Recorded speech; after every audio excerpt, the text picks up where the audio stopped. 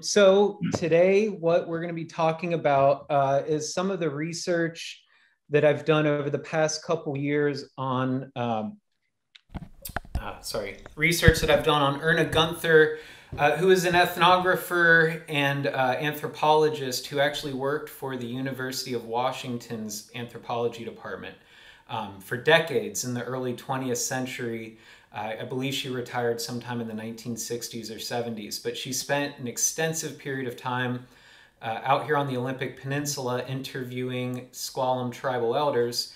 And she actually published the Klallam Ethnography in 1927, which at the time and still to this day is one of the best sort of summary works on Klallam culture and history. But the reason I wanted to give this presentation was to kind of give a little bit of a more in-depth look at the actual information that was given to Erna by tribal informants in the 1920s. Erna Gunther did some amazing work, but Dr. Gunther was very much a scientist. And so what she did was she went out, she accumulated as much data as she could from various informants and sources, and then she sort of synthesized all of that material down into what became the Klallam Ethnography. And so what happened was, you know, when you're boiling all of that data down into a report, you lose a lot of the more personal information, who the individuals were who were giving the information, what individuals, specific individuals they were talking about with reference to historic events, and some of the more interesting details.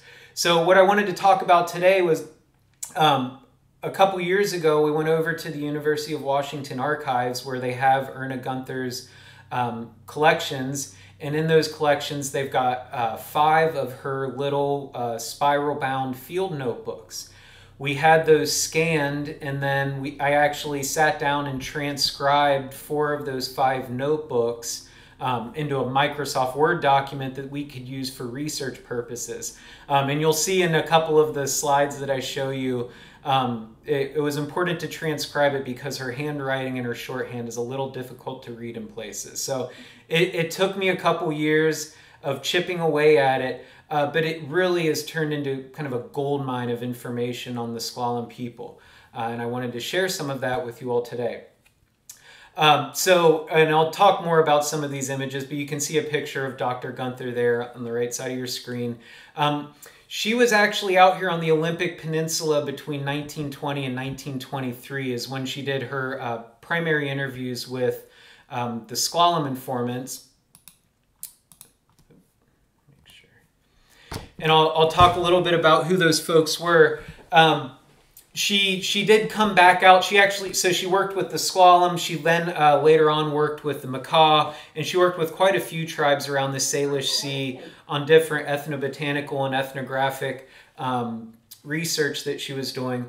In her time in the 1920s working with the Klallam, out of the 6 or 7 informants that she had, the majority of those were actually Jamestown Klallam tribal ancestors. And the reason for that was her research was primarily centered around Chiquing, the Klallam village that was at Washington Harbor, and interviewing folks who lived at that village. So you can see actually some of them circled in this picture. Mary Hunter Hall in the white dress seated in the middle row on the far left. I've got the folks circled in red here with the formants. Mary Hall Hunter Wood was actually from the Hall family, and they were from Discovery Bay. She moved over to Washington Harbor and then later to Jamestown in the 1890s. Mary Hall first married Martin Hunter, then she later married Dan Wood, and has descendants through both of those lines who are Jamestown tribal citizens today. Directly below her, seated in the bottom row with the striped overcoat, is Nora Cook. And then you can see her husband is in the top row over to the right with the glasses on. That's John Cook. And they were both from the Washington Harbor Village. Just next to John are Lilly and Joe Johnson, who who were actually from Tseskat, the village overlooking the mouth of the Dungeness River, and then they moved to Jamestown. They were part of the original settlers of the Jamestown village site in 1874. And then in the bottom right corner, you see Margaret Collier. She and her husband, Robert Collier, were also from the Washington Harbor village site and moved over to Jamestown in the late 1800s. And interestingly enough, this photo itself was actually taken at Jamestown in 1925 or 1926 during the meetings of the Klallam Executive Council, which actually laid out the membership for who is recognized as tribal citizens of the Jamestown tribe today.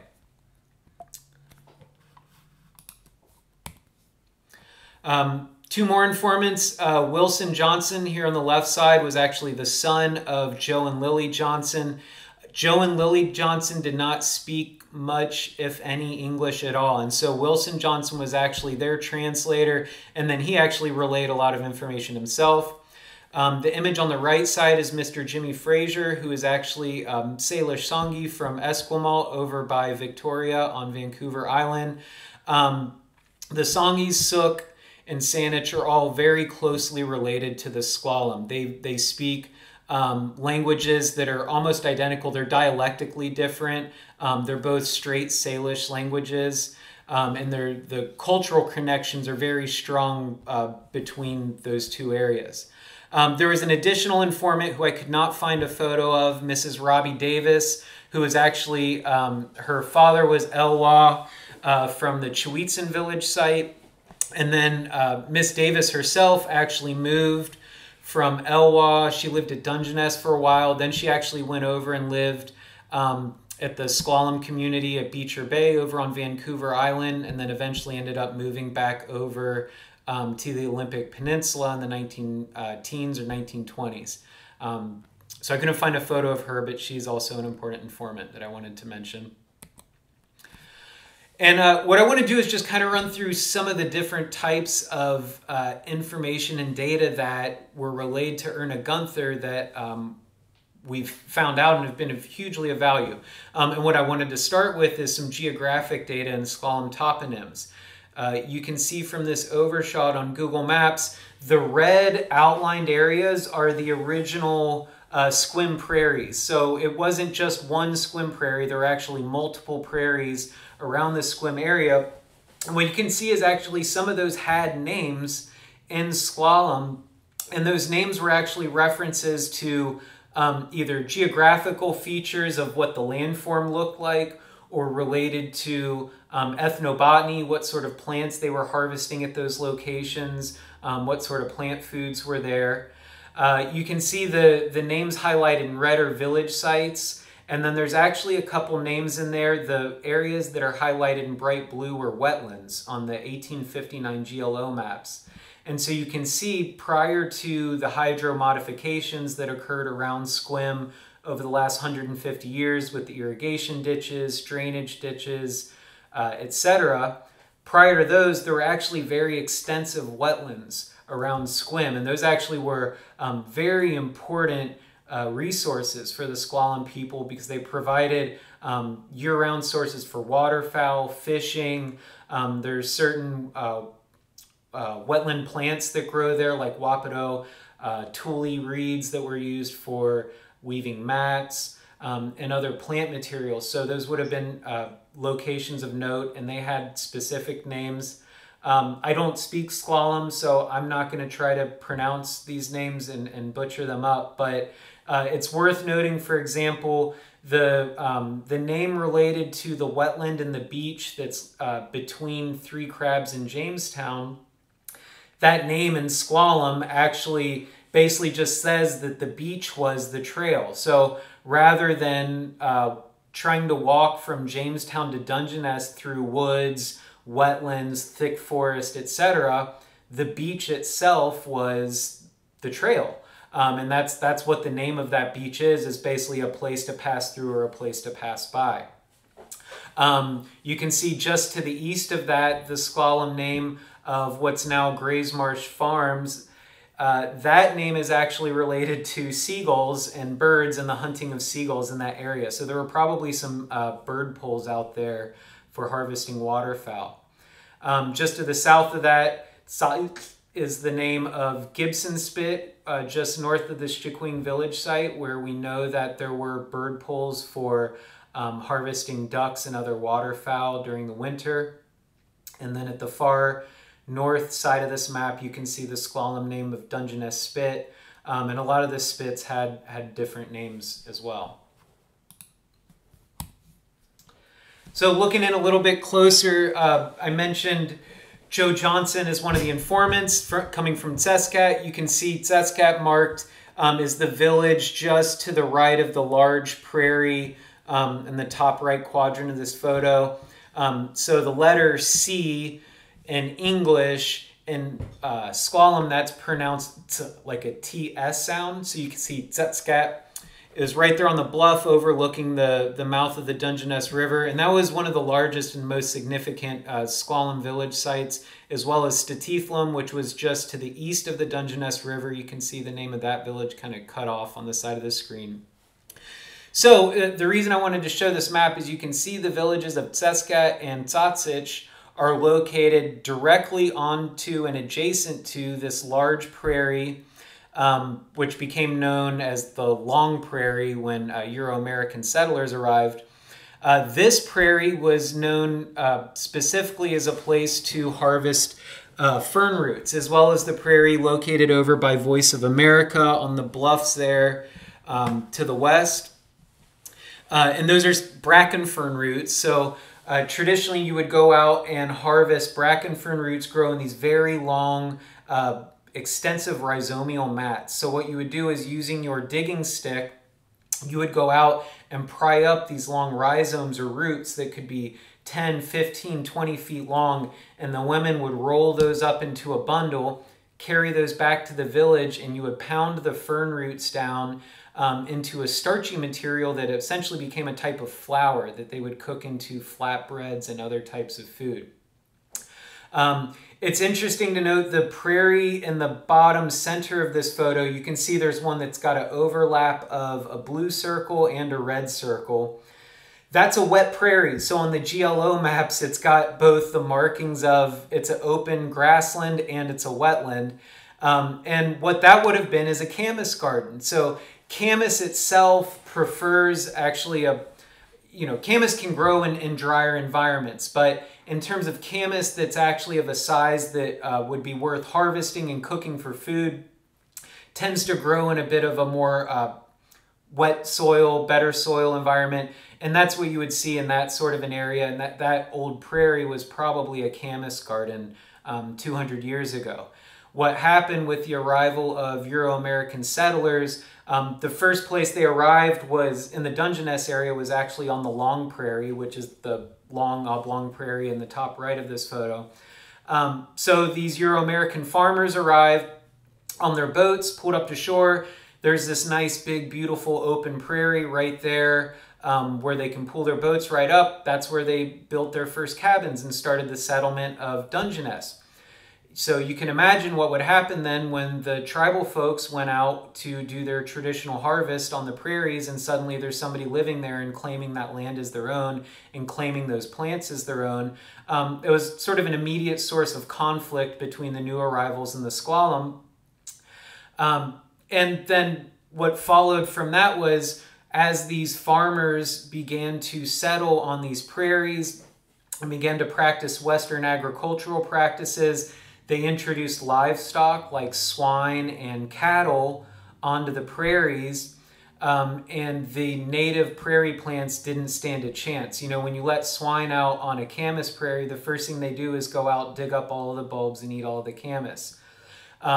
Also, with those introductions of non-native livestock came the introductions of non-native pasture grasses, orchard grass, timothy grass, reed canary grass. Those grasses were used by Western agriculturalists because they're very good at what farmers want them for. They're very good at producing lots of carbon and biological material for the livestock to eat. However, those same attributes that make them great for farming and Western agriculture also mean that they outcompete our native prairie plants, which are adapted to growing in our rain shadow environment and are much less competitive.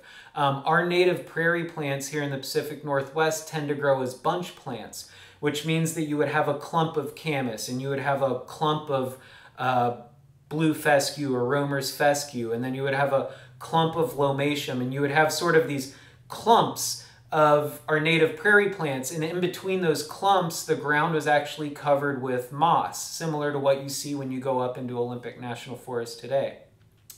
With the introduction of the non-native prairie grasses, those prairie grasses outcompete those native plants because they fill in all of the spaces between those bunches. Once those spaces are filled in, our native bunch plants, they don't have a way to proliferate. They don't have a way to spread. And basically they're choked out by the pasture grasses. And so probably pretty quick, within a few decades of non-natives arriving, there's a good chance that it only took maybe 30 or 40 years for camas to disappear around Sequim.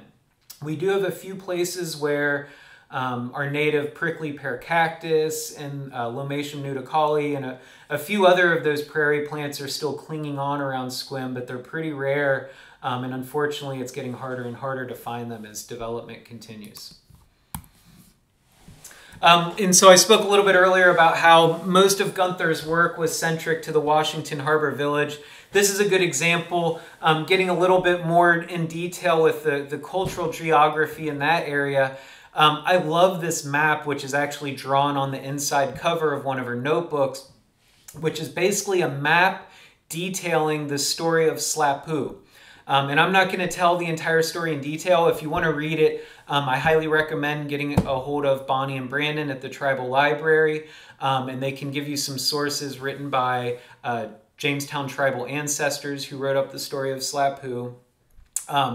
But in summary, Slapu was a somewhat Sasquatch-like witch creature person who there's lots of different oral histories relating to her, stories relating to her.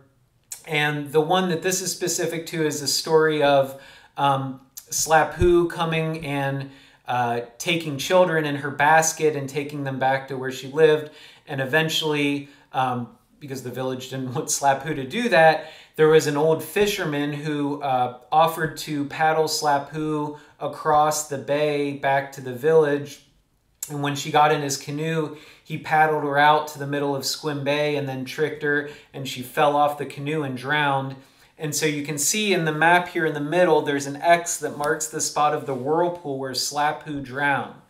And so to this day, you can still paddle or take a boat out there, and there's a specific spot right inside Sequim Bay, just inside the entrance to Sequim Bay, south of Travis Spit, where the currents coming into Sequim Bay through the entrance and then the currents coming out of Sequim Bay meet right there at the end of the spit, and it forms a whirlpool where there's constantly bubbles coming up from the bottom. And if you stare down when the water's clear, you can see the eelgrass swaying at the bottom. And that's Slapu's hair, and the bubbles are her breath as she's down there waiting to come back up. And another interesting thing to note, and it's kind of hard to see with the handwriting on here, but she's actually marked out two areas, one right by the village and then one to the north of the Washington Harbor Lagoon. You can kind of see with her scribble there, she's marked them as prairies. And then if you look a little closer, you can see that it's a prairie because the grass was taken by Slapu to caulk a canoe, and she pulled the grass and stuffed it into the leaky cracks in the canoe, and the trees never grew back there. If you look at the land use map on the right side here, you can actually see that prairie as the yellow oblong shape on the north side of the Washington Harbor Lagoon. And of interest, that prairie is still there today. If you look at it on Google Maps, it's starting to get overgrown with ironwood and Oregon grape and some other shrubs. But that prairie is there, and we have this really fascinating cultural connection to, or understanding of why that prairie is in the location it is. So to talk a little bit more about ethnobotany, I mentioned camas. This quote by Mary, oh, I got her name mixed up there. It should say Mary Hall Hunter Wood.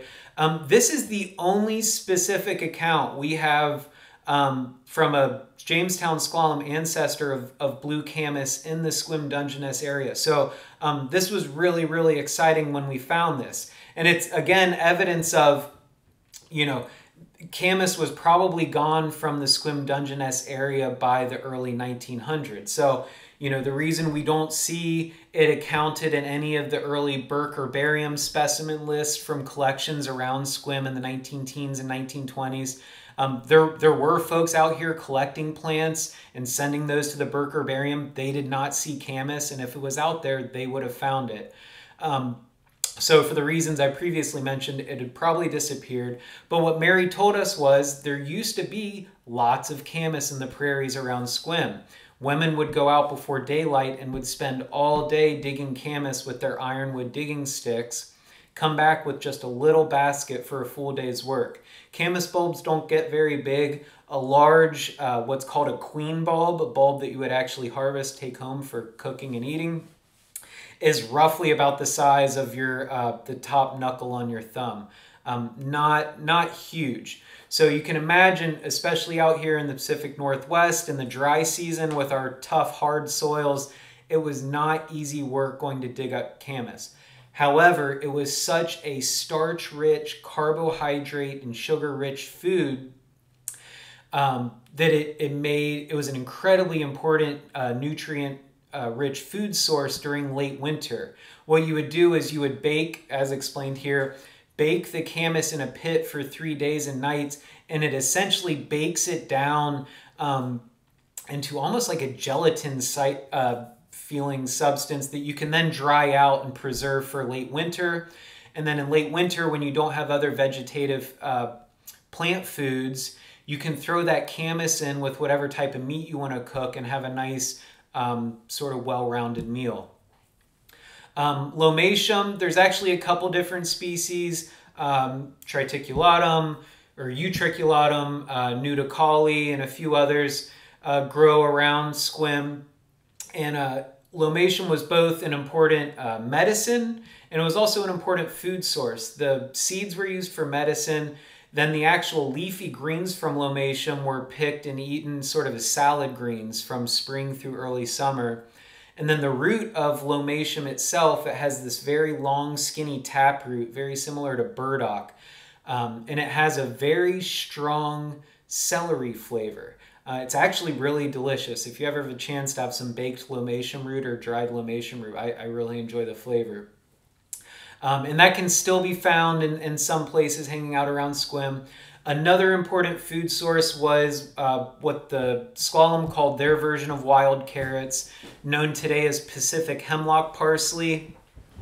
And this, again, you know, important food source was found not just here around Sequim, but in the accounts from Mary Wood, she talks about the Klallam going over to Whidbey Island and Smith Prairie and digging carrots over there. And Pacific hemlock parsley can also still be found hiding out in a few little spots around Sequim. However, I would strongly caution anybody from trying to harvest and or eat Pacific hemlock parsley.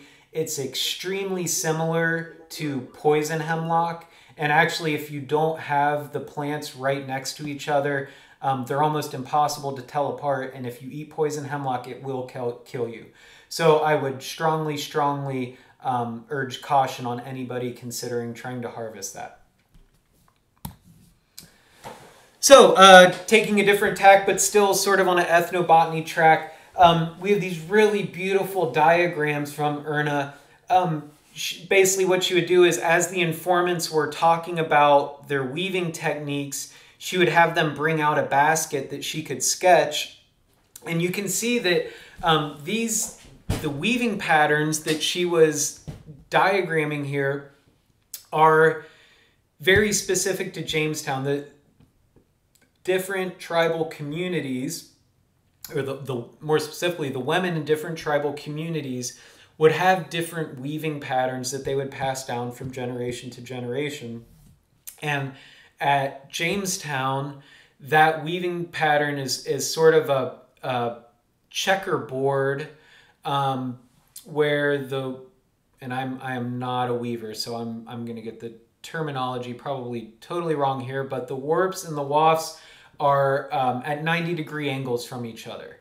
So basically, if you look at the basket over on the left side at the very bottom of it, you can see sort of a checkerboard pattern. The older Jamestown baskets that the Jamestown tribe has in their collections, passed down from the ancestors, are of that very straight checkerboard pattern. And so there would have been many different types of baskets. You had carrying baskets, berry harvesting baskets. You would have clam baskets, which is the open weave shown on the bottom left. That would have been done for a clam basket. And the reason for that is when you were out harvesting, digging clams out on the mud flat, you would take your basket with you. As you dig up clams, you toss them in your basket. And with that open weave, the water slowly drains out, and then before you head back to the beach, you can sort of dip that basket in the water a couple times, rinse your clams off, and then let the water drain out of the basket and out of the clams as you walk back to your cooking site.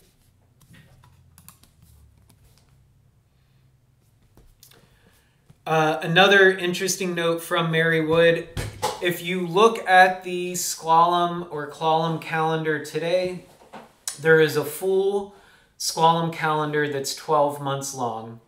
However, some of those names, if you sort of research into them, some of those names are sort of references to more contemporary, I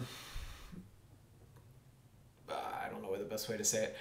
Basically, the traditional Klallam calendar was entirely oriented around what resources were available and what environmental factors were giving cues to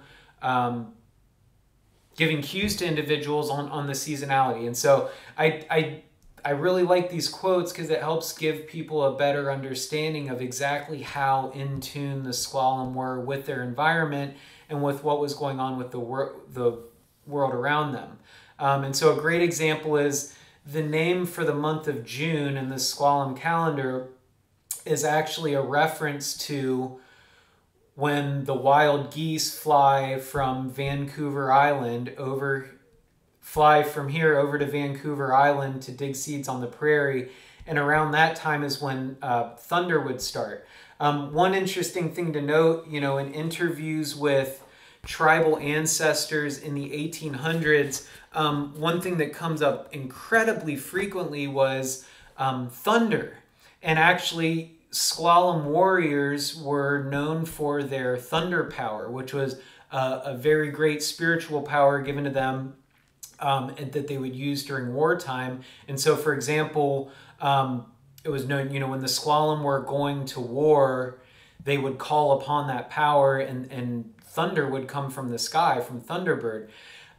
Then, it's interesting now listening to accounts from tribal elders today who still have memories from their youth of relatively frequent thunderstorms during the summer months out here. I've lived here on the Olympic Peninsula for 6 years, and I've heard thunder twice.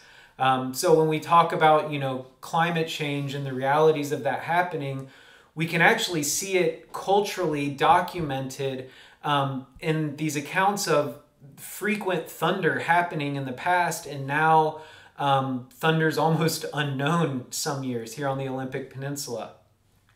The month of September was actually related to the fact that all of the Klallam, at least from the eastern Olympic Peninsula, would actually pack up into their canoes, paddle down to the Hood Canal, and go fishing for salmon in September. And so that was what that month was known as. Fishing. You can see this beautiful sketch of a fishing spear on the right side of the image. And the way that would have been used is the Klallam built fish weirs that stretched the entire way across the river or creek. And those would have a platform or a walkway on top of them. And what you would do is you would walk out onto your platform, lower your pole into the water and spear those salmon out for harvesting. In Erna Gunther's accounts, we have this really interesting quote that the fish trap on the Dungeness River, there was a trap either below or above the steel bridge near the present schoolhouse. So that the present schoolhouse is what we know now today as the old Dungeness Schoolhouse, which is right next to the bridge over the Dungeness River in the Dungeness community. That was the location of the first fish trap. And then there were additional fish traps upstream from that, roughly spaced out, 50 feet or more. The reason the fish traps were in that location is because you've got a natural choke point. That bridge crosses from one part of a ridge to another part of a ridge that the Dungeness River actually broke through sometime in the late 1840s or 1850s. The Dungeness River shifted from the Meadowbrook Creek channel into its current alignment that cuts through that ridge. That makes a really nice choke point. You've got a nice skinny area where your fish trap doesn't have to be super large. The river is not extremely deep there, and it's very close to the Tseskat village site. So it's kind of the primary hotspot for fishing for salmon on the Dungeness. So the first trap on the river would have been owned by the family with the, let's say, most formal or senior rights to fishing on the river. And then by line of where families were in seniority and sort of social and economic ranking would own fish traps going upstream from there. Because obviously the lower fish trap is going to catch the most salmon. The next fish trap upstream will catch the next highest amount of salmon, and as you go upstream. But it's worth noting that each of those fish weirs had an escapement area so that a certain number of fish could always escape upstream. There was no way, they would never block all of the salmon from getting upstream. That first fish trap on the Dungeness River was owned by Wokhulasut, who was the uncle of Robert Collier, who I mentioned at the beginning of this presentation, uncle of Robert Collier's mother, and he was also the uncle of Henry and Frank Allen, who their mother was the Dungeness Klallam. She married a gentleman from Skokomish, and she actually moved down there and lived on the Skokomish reservation, as did Henry and Frank.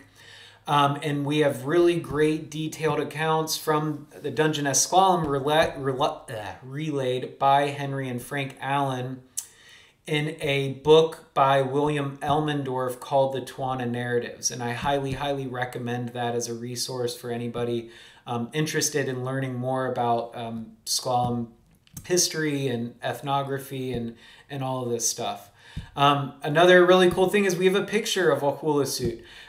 This picture was taken sometime around 1900s, and it says, in the scribbling on the verso of the image, that he was around 100 years old when this photo was taken. And that makes sense. We see him in census records up through the 1890s. It's unclear exactly how old he was at that time because he was born in the early 1800s, and there weren't any records kept at that time. However, despite owning the largest fish trap on the Dungeness River and of being of this noble lineage, for whatever reason, Wokhulasut never moved to Jamestown. He never purchased property at Jamestown. So there's pictures of him from the Dungeness area in the late 1800s to early 1900s. And he basically disappears from the census records and other records by 1904. So he probably passed away sometime in that time. But he was a very significant medicine man for the Klallam people, one of the last medicine men. And in Elmendorf's accounts, there's specific and very detailed accounts of some of the medicinal ceremonies and healings that Wokhulasut did for Klallam tribal members.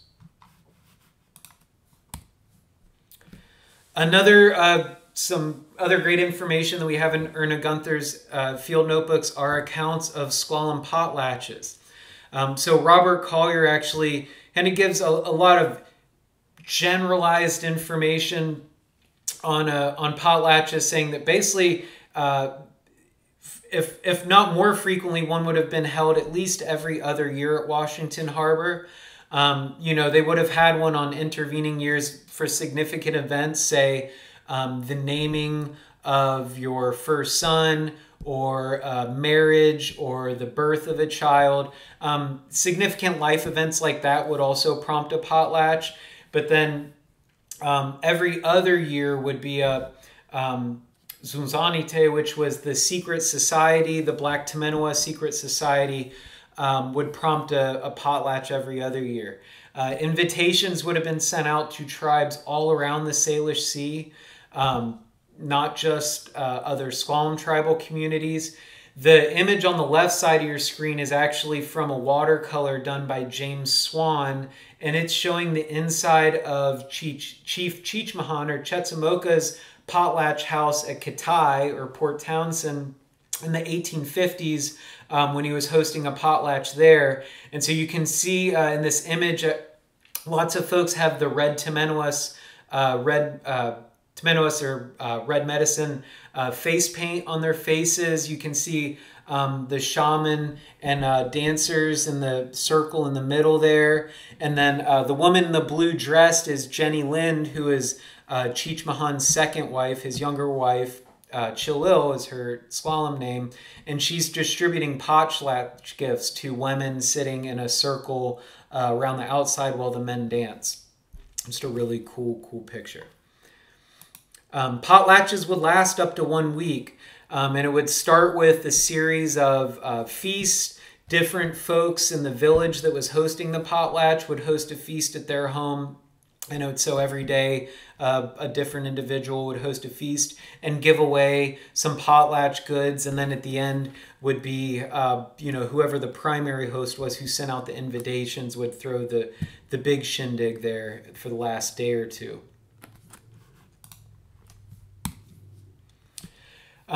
Another really interesting thing that we have in Erna Gunther's field notes, I kind of mentioned this a little bit earlier, her information in the Klallam Ethnography is very generalized, and it doesn't really mention, other than in her little acknowledgement statement, it doesn't mention any individual, any tribal individuals or their histories.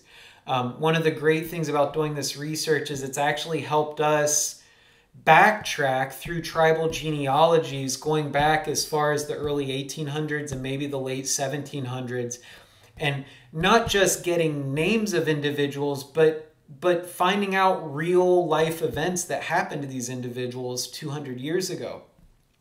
And the reason we have this information is it was relayed to Erna Gunther directly from the descendants of those individuals that you're naming. And so these next 3 slides, I'm going to focus specifically on John Cook.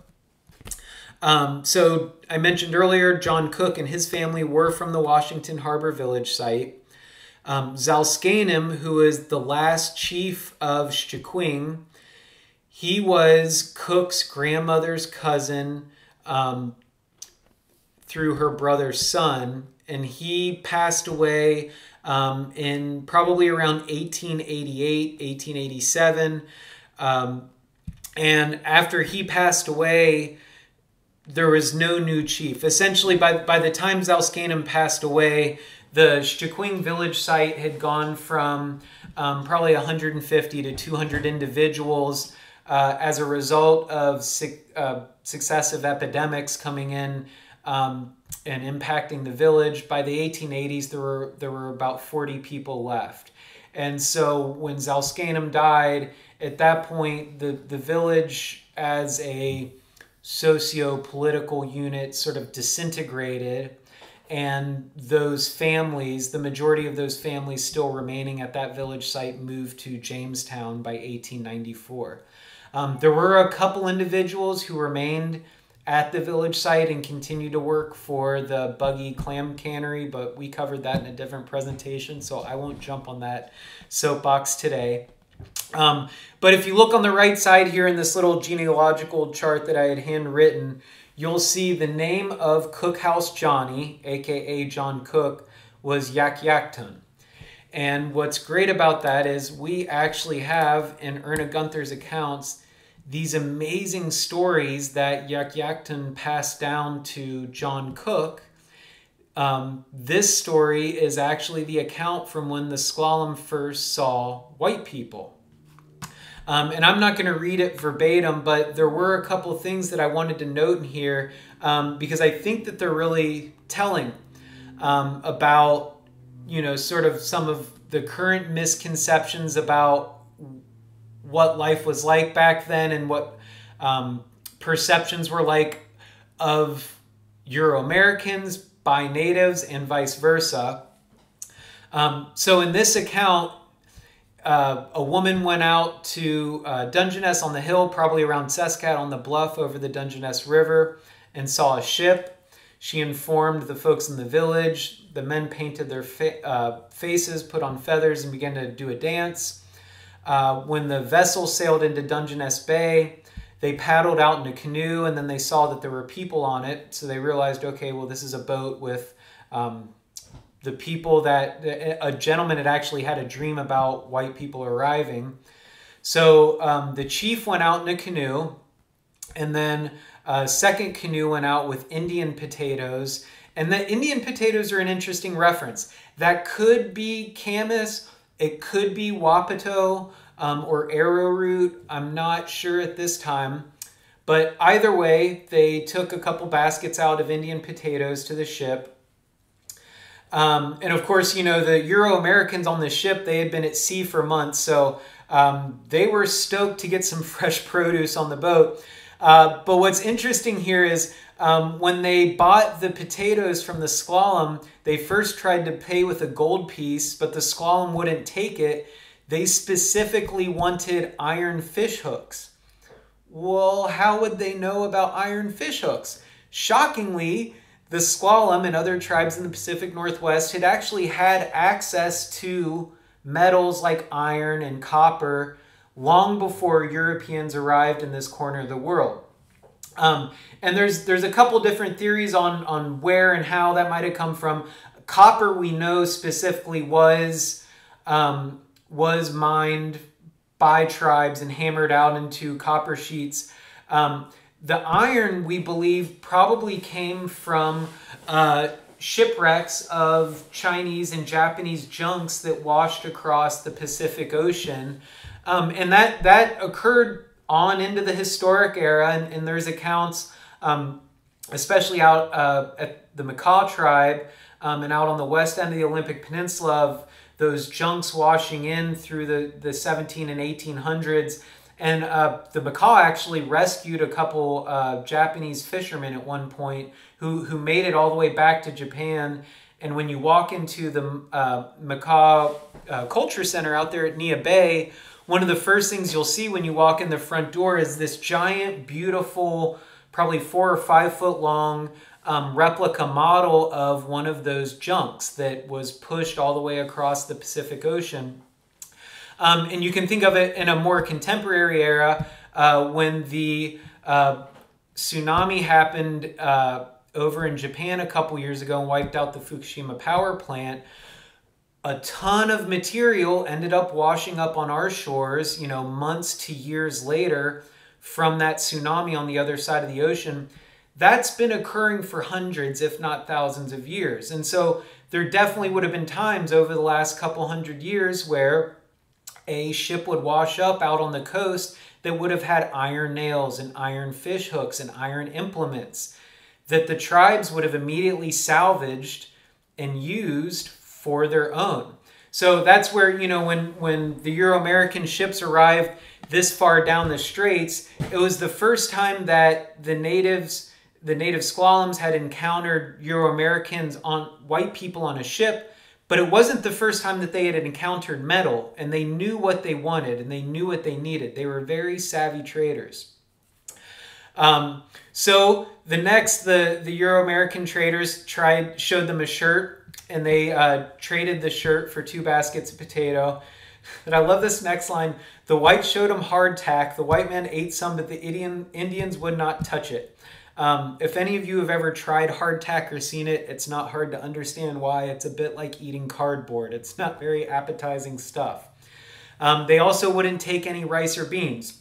you can imagine if you have access to your traditional food sources that are fresh and much more to your palate, looking at a dry food product like rice or something probably doesn't look very appetizing. They did want matches. You saw the practicality immediately of if somebody lights a match, you've got transportable fire. They divided a can of paint amongst all of the families and got some black handkerchiefs. The next day, the tribe went back out with more baskets full of potatoes, and they refused to take any groceries for the potatoes. They only wanted shirts and pants. So I think this is just an interesting account. This happened when John Cook's father was a little boy, which puts that sometime in the very late 1700s, or more correctly, probably early 1800s. That picture on the right side is John Cook. And one more story about John Cook's father, Yakyakhtun. This is a story about when the Klallam went to war with the Duwamish tribe over by Seattle. And the reason they went to war was the Duwamish had actually captured John Cook's father, Yakyakhtun, and taken him as a slave back to the White River. So the Klallam from Elwha, Port Angeles, Dungeness, and Discovery Bay got together and sent 7 canoes over to the White River to recapture John Cook's father. And we have this really great detailed account of exactly how that occurred. They paddled upriver. They actually used some subterfuge by hiding most of the canoes and then just having one canoe with 2 guys visible sitting up eating clams. So when some Duwamish came down the river, they saw these 2 guys eating clams in a canoe. They paddled up. And then, so long story short, they ended up capturing, they found the village, they found the child. When they confirmed that it was the child who had been captured as a slave and they captured him back, then they attacked the village and they made it home. So I'm going to wrap it up there. Please join us next month on October 14th at 3 p.m. for a virtual tour of the Jamestown Klallam Tribal Museum and Archival Collections.